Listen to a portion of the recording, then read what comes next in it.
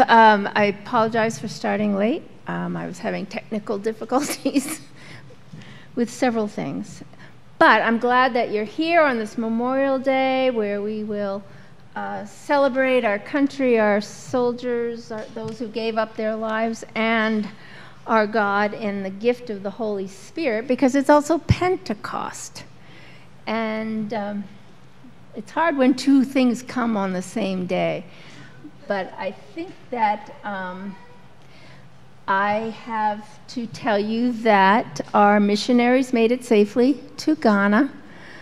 I got, I think, butt dialed from Krista because I could hear this meeting going on. So I hung up from that. Next Sunday, Cape Park services start at 7:30 a.m.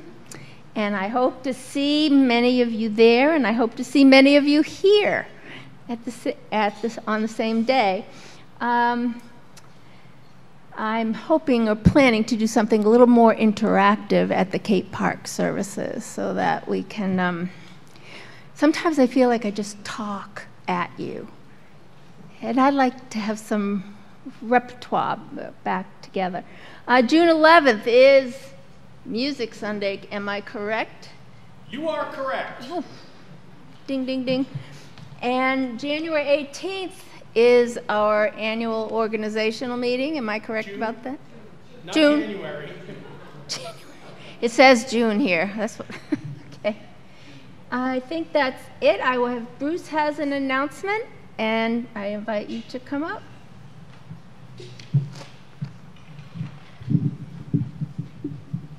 So this is a day that the Lord hath made. It's also, rejoice and be glad in it. And it's also the day you've been waiting for, because today, tickets for the Decatur Creek concert go on sale after church. Now, I'm sure all of you who were here last week ran home and put the date on your calendar. And if you didn't, or you weren't here, I have more. Also, in addition to having tickets for sale, I'm going to try something that we did at Clear Lakes Corral, which was very successful. And that is, if you wish to invite friends, families to come, you'll be able to sign out tickets and sell them to those people, which the advantage to them is they don't have to go down to Black's and buy them. They can buy them from you. And then you simply return tickets that are unsold. No pressure. You don't have to do this, but you've been tickets unsold. And the money for the tickets you sold at a later date, and that way hopefully we can increase our sales. More than 1/3 of the Clear Lakes Corral tickets that were sold in the last concert were sold by members of the Corral.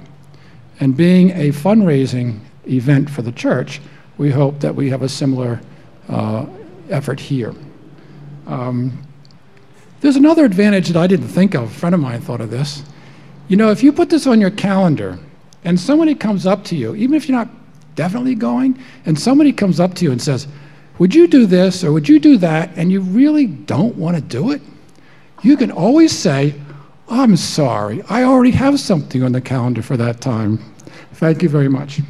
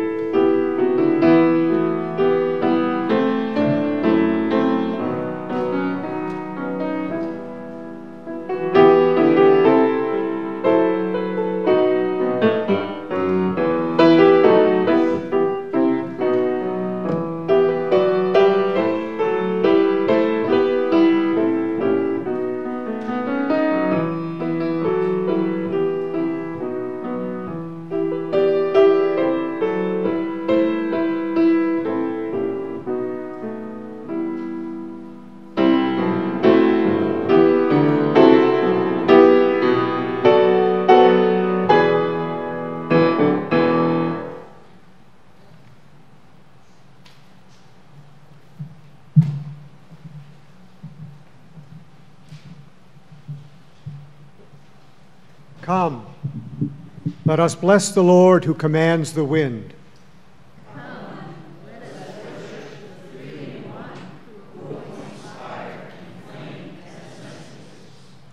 Come, let us bless our great and glorious Maker, giver of all good gifts.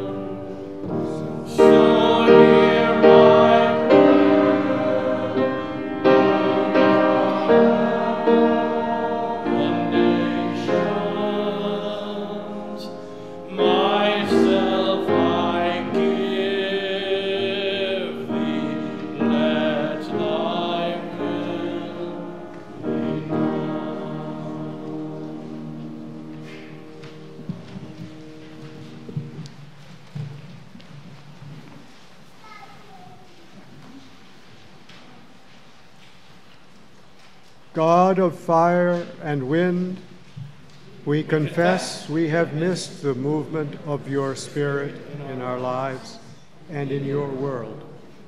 We have not been a Spirit-led church. We have not pursued your anointing or your sanctifying presence.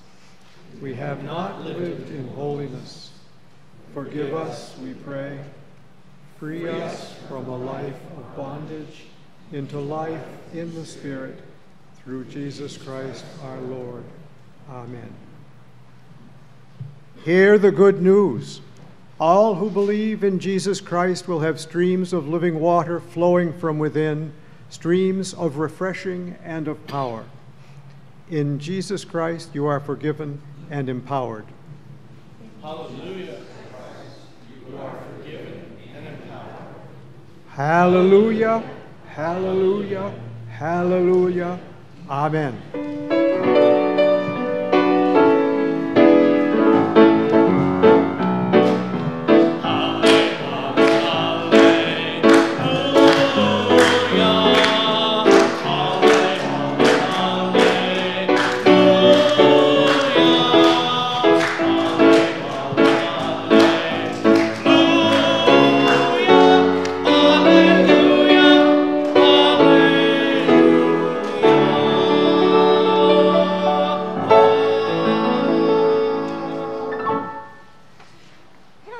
Children, come on up front.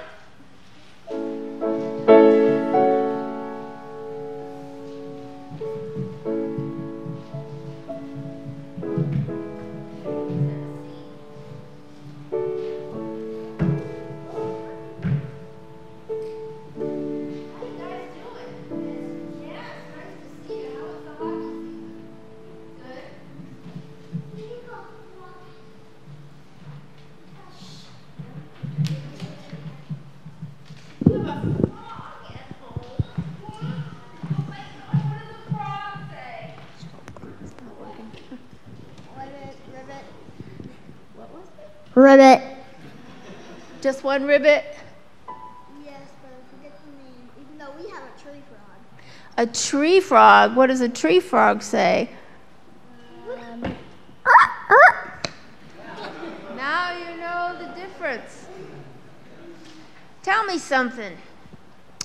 Do you know what or who, let me say it that way, who the Holy Spirit is? Who is the Holy Spirit? God. God is that's right. God is the Holy Spirit.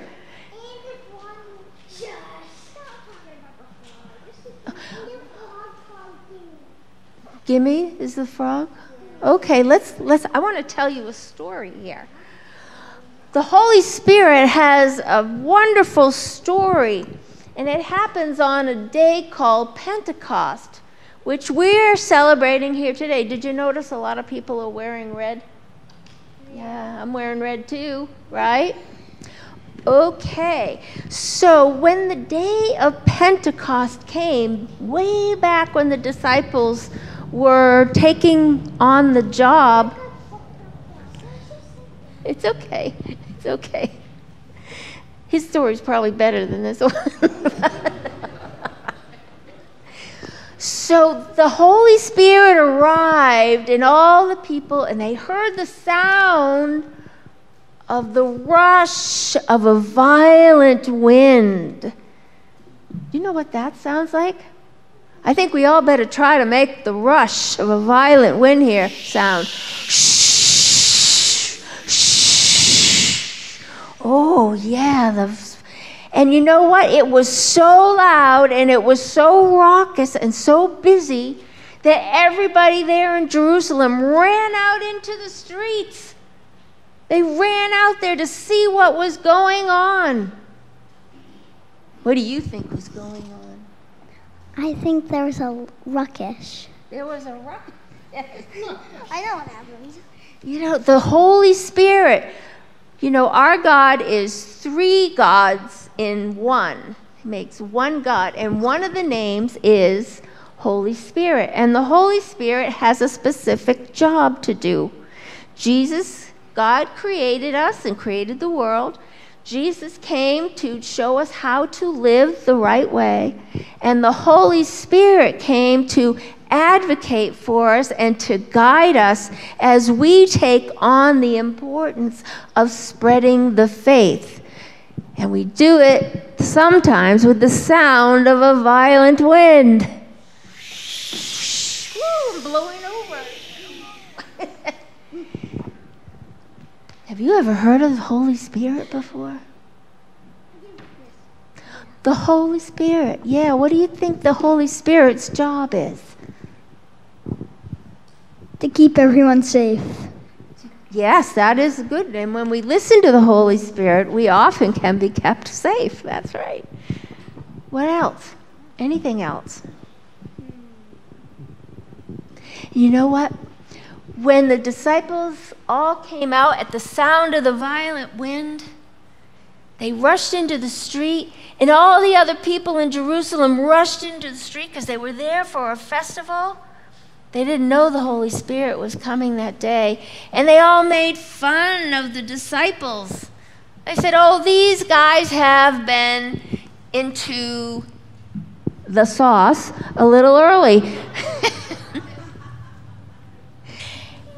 They're phonies. But the disciple Peter stood up and he said, friends, these people are not acting funny. They are responding to the Holy Spirit. They are responding. And all the people, and then Peter said, he raised his voice, and what he said about the Holy Spirit and about God and about Jesus was so exciting and so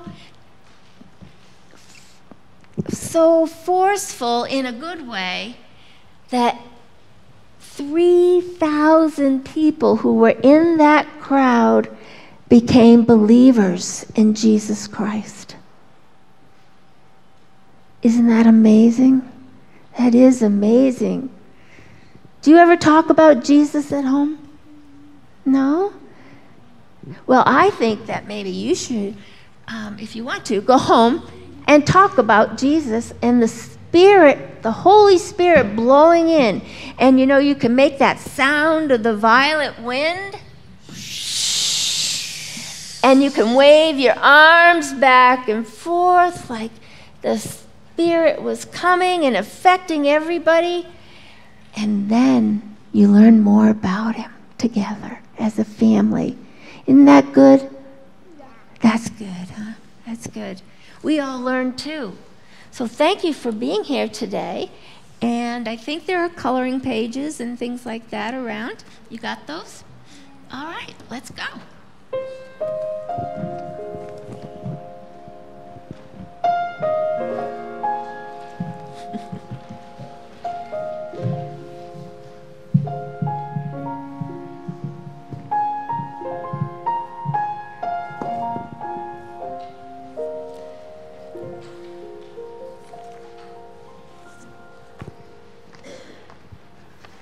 Mess my pages up.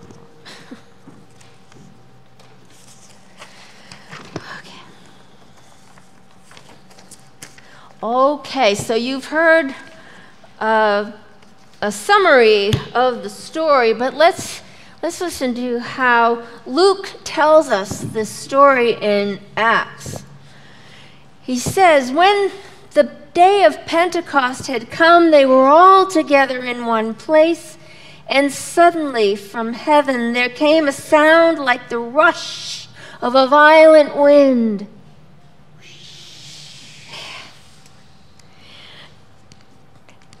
That sound filled the entire house, and divided tongues as of fire appeared among them, and a tongue rested on each of them. And all of them were filled with the Holy Spirit and began to speak in other languages as the Spirit gave them ability. Now, there were devout Jews from every people under heaven living in Jerusalem. And at this sound, the crowd gathered and was bewildered, because each one heard them speaking in the native language of each. Amazed and astonished, they asked, are not all these who are speaking Galileans? And how is it that we hear, each of us, in our own native language?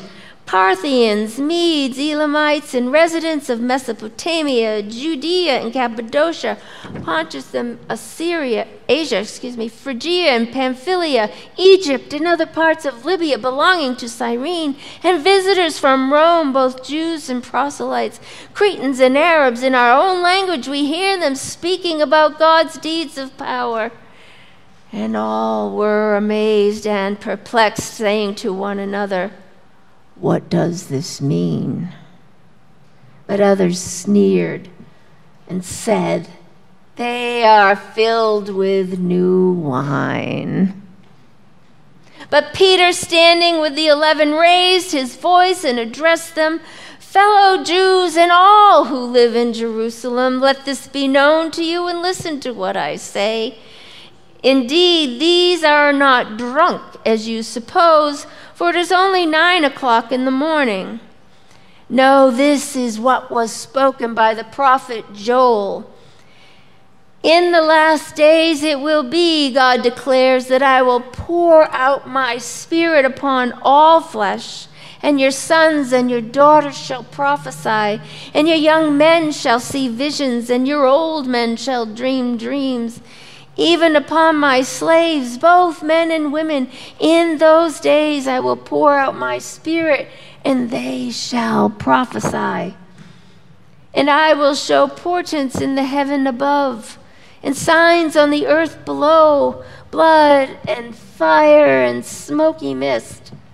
The sun shall be turned to darkness and the moon to blood before the coming of the Lord's great and glorious day. But then everyone who calls on the name of the Lord shall be saved." Sounds pretty frightening, doesn't it? But it was actually good news, as only God can give it. Pentecost was a Jewish festival that vigorously celebrated in those days the wheat harvest. The wheat harvest. It was the time to praise God for the harvest, since wheat was a staple in their diet. They would eat for another year. The thing about the Pentecost celebration was that all the Jewish men, even if they lived in those other countries, were required to travel to and be physically present for Pentecost.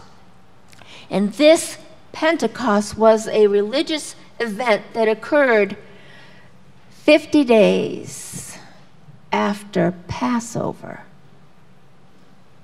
And here we are celebrating too. The Jews came from many countries, far and wide, and that's why there's that long list of unpronounceable names at the start of Acts 2, the list that puts fear in the heart of every liturgist. Don't make me read that, Pastor. I don't know how to say it. But all those people, they're there, and they didn't just happen to be in Jerusalem that day. The Holy Spirit came down from heaven. Now, maybe today is the first day you've heard this story, and I hesitate to call it a story because it's a real-life event. Or maybe you've heard it over and over and over again.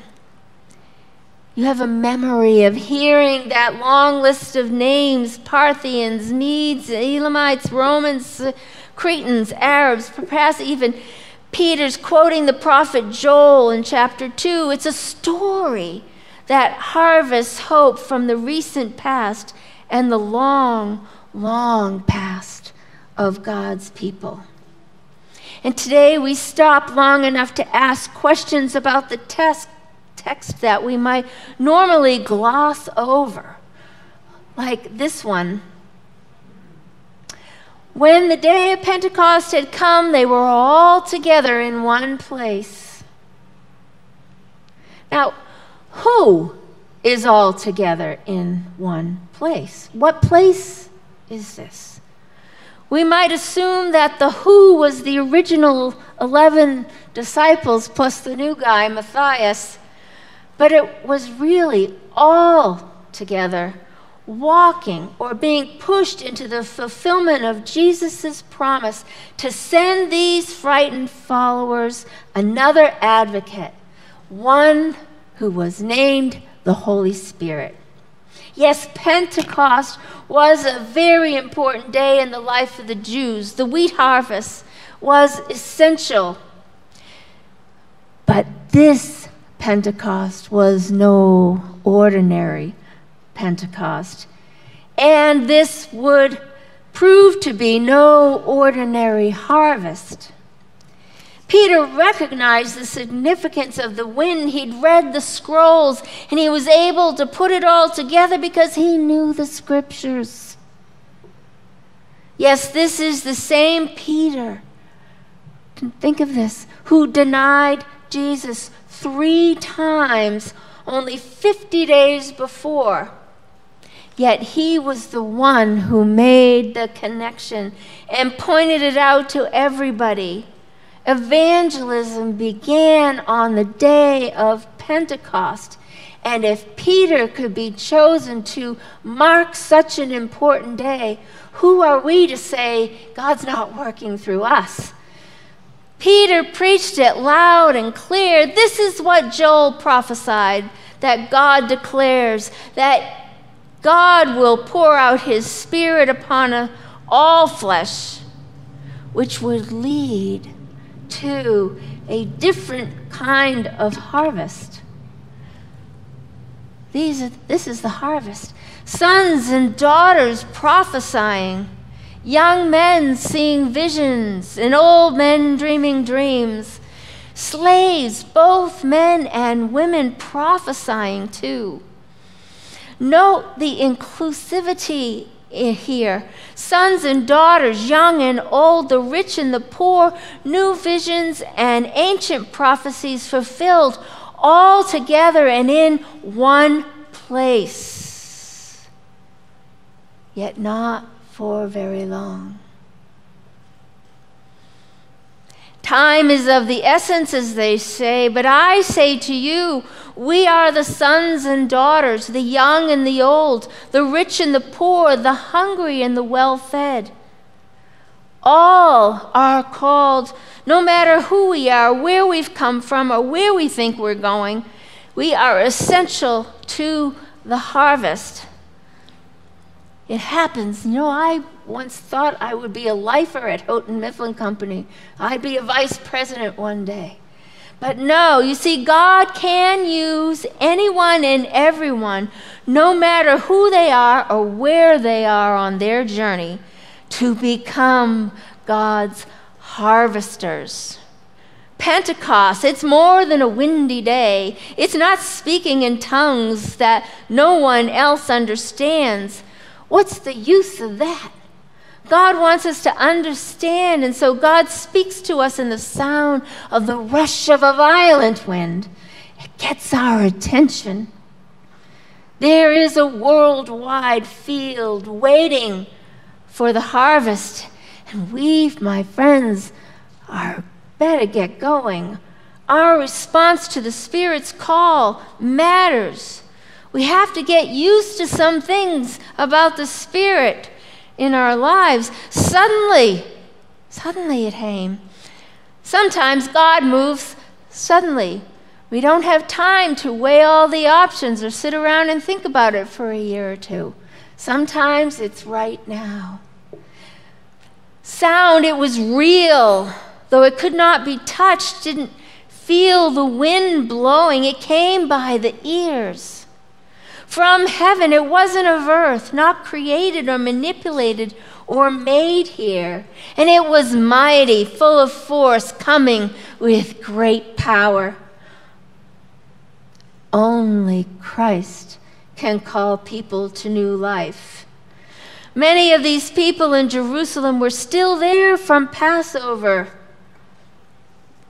40 days before, and they were witnesses to an angry, hell-bent mob that demanded the execution of Jesus.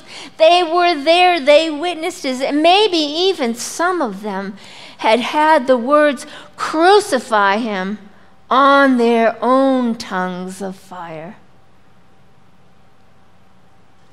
Think about that moment. The crowd forced Pilate to execute Jesus.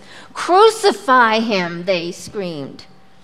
Even they who screamed were there in the experience of the sound of the rushing wind, the coming of the Holy Spirit.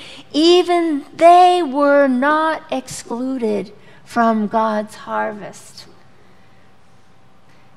We need a second or third or 40th look at Peter. Peter kept going on even after he had done the most egregious thing. Everything suddenly came together for him. The unbelief, the wanting of a seat next to Jesus on his throne, the purpose of his denials and testimonials, all of it, every syllable was true. Yet, God used Peter to proclaim the truth of Christ's kingdom like a herald. Peter voiced the promise and the plan God had in mind from the very day that Adam and Eve ate the fruit in Eden. Peter's sermon comes from the Holy Spirit itself and summarizes the church's proclamation that Jesus is the fulfillment of the Holy Scriptures. What happened on that far from ordinary day in the temple courts? There was an extraordinary invitation to anyone, everyone, no matter race, religion, gender, the color of their eyes, the numbers of their fingers and toes, or their status in their communities at home or abroad. Through the amazing and astonishing gift of the Holy Spirit, both body and soul can feed freely on the gift of God's grace. There is no end. There is no famine unless we refuse to go into the field and harvest the holy wheat God has planted there and is waiting for our souls to take in, to consume. Thanks be to God, my friends, that we continue to hear the sound of rushing wind that can draw all peoples together to be one day one in the Spirit. Amen?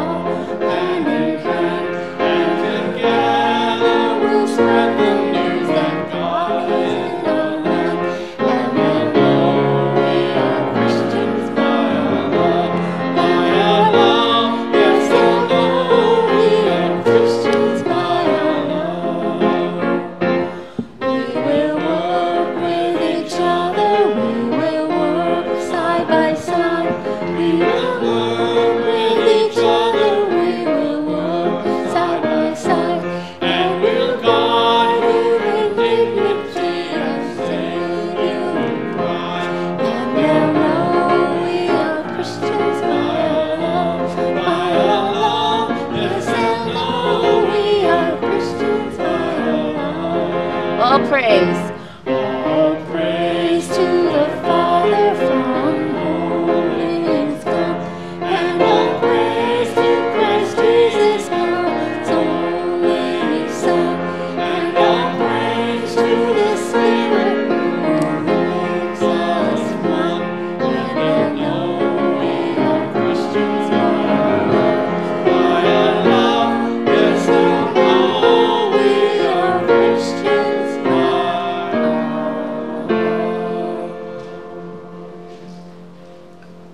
You may be seated.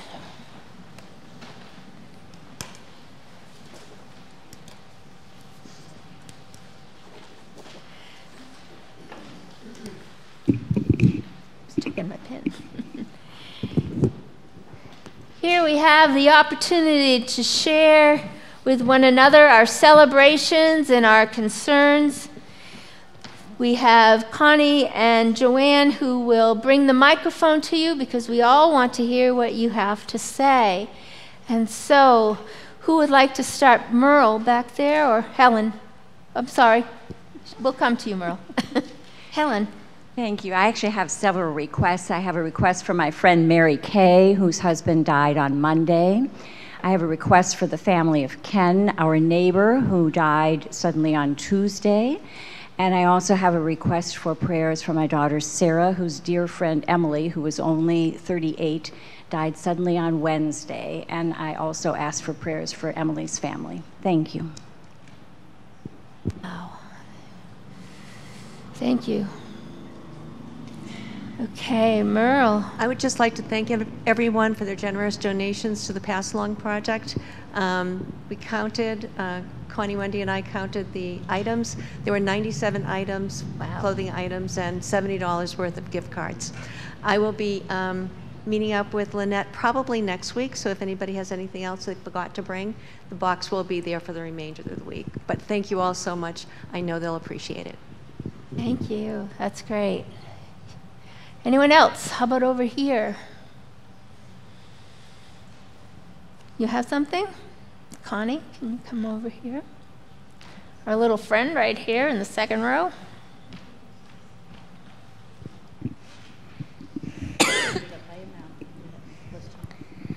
I pray for my half brother in the army not to die trying to help our country.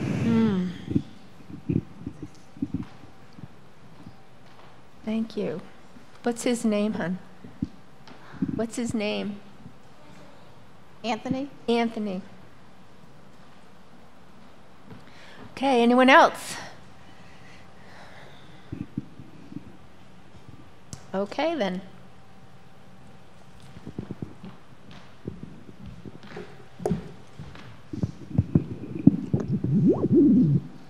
That was a funny noise.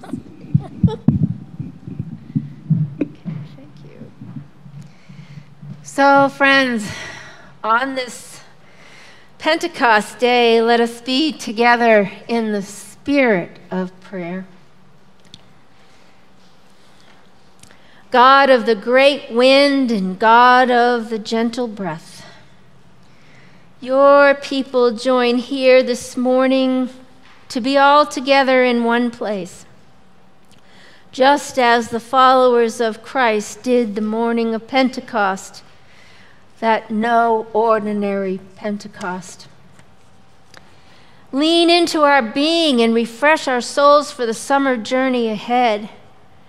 We shall listen for your guidance. We shall rise to the call of your Spirit and take your word to others we will meet on the journey. You have heard the names and situations of those who have been called into our prayer time. Helen's friend Mary Kay, whose husband died, and the friend Ken, who died on Tuesday, and Sarah's dear friend, who died on Wednesday. We are celebrating that people have responded to the Pass Along project with items and gift cards. And for Capochetti's half-brother, Anthony, who is serving our country right as we speak. Here are more prayers that we wish to speak to you from our hearts in the silence.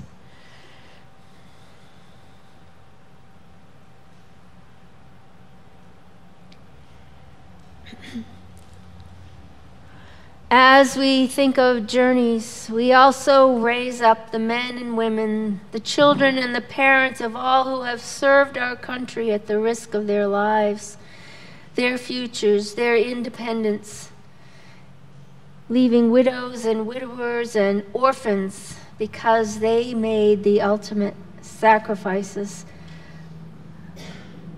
Let us never, never forget. And Lord, we ask you to be with us every day as we go forward into unknown futures, and help us to trust that you have the mastery of our faith in your eternal heart. In thanksgiving we say, Amen.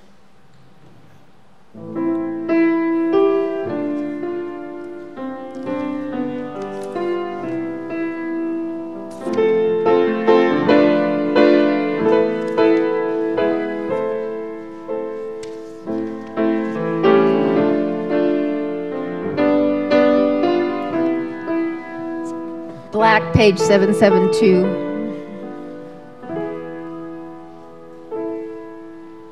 Nothing can trouble, nothing can frighten those who seek God shall never go wanting. Nothing can trouble, nothing can frighten. God alone fills all.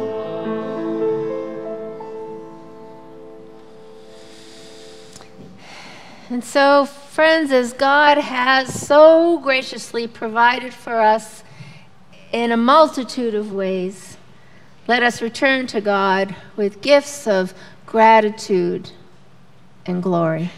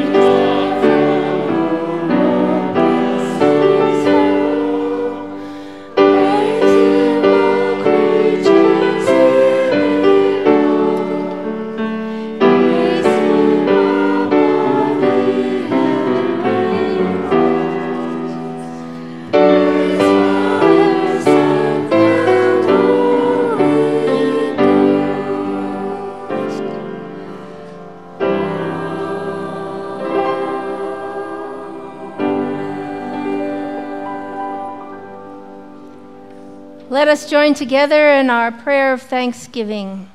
Lord God, through Christ you have given us peace that the world cannot give.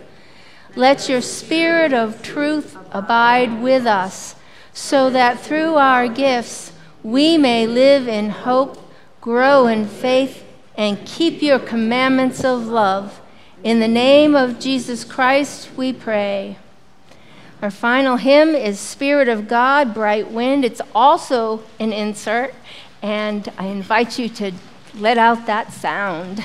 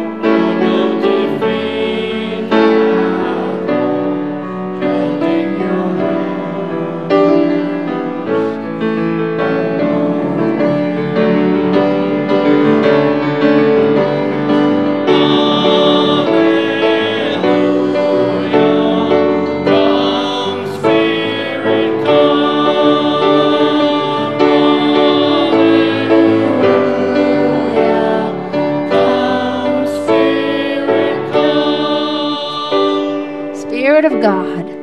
Spirit of God in all, we gladly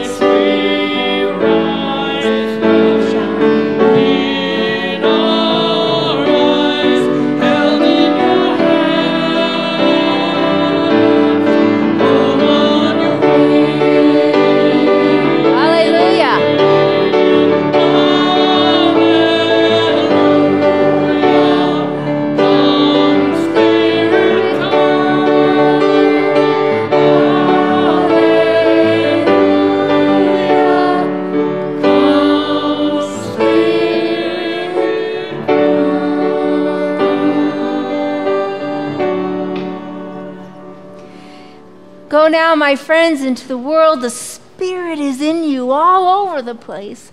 Just take it out and share it and speak it and give it and let others know there is hope in our world. And may God be with you all till we meet again. Let the people of God say, Amen. Amen. Amen.